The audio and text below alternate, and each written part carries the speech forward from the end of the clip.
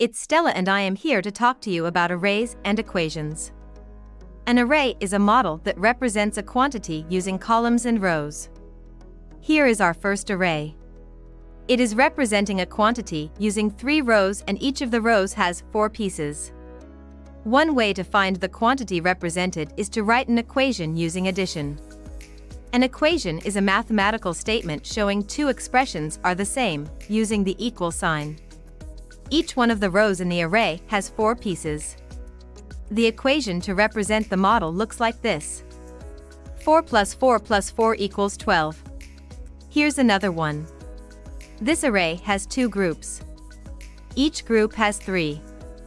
The equation to represent the model looks like this. 3 plus 3 equals 6. I add 3 2 times because there are 2 groups.